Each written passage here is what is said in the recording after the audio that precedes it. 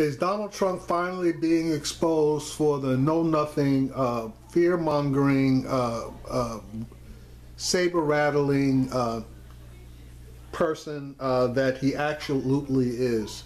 As far as being a business person, nobody has any issue with Trump being a really great business person. But as far as being a politician, other than appealing to the fears of people without actual knowledge or solutions, that's exactly where Donald Trump is.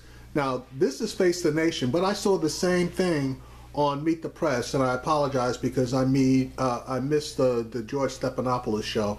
But I'm going to try to pick up Fox later on because I think they're absolutely saying the same thing.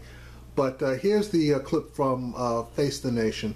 Two interviews this week, one to the Washington Post editorial board, and then two sets of interviews with the New York Times, particularly on foreign policy. On the New York Times conversation, what did you glean from his foreign policy worldview?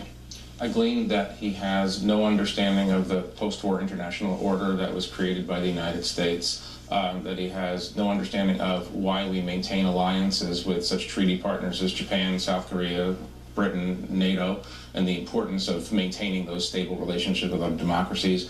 Shows that he has no understanding of nuclear doctrine.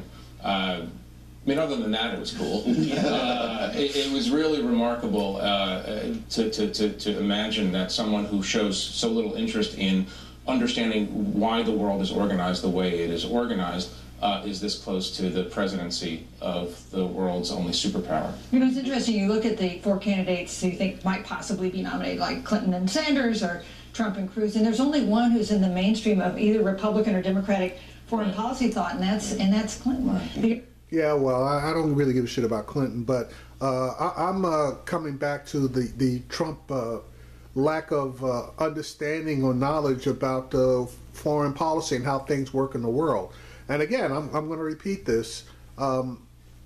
If I can, and I don't think I will be able to, but if I can locate the Meet the Press portion, which basically indicated the same thing, and also come up with the George Stephanopoulos show to see if they discussed it, I will try to add it to this video.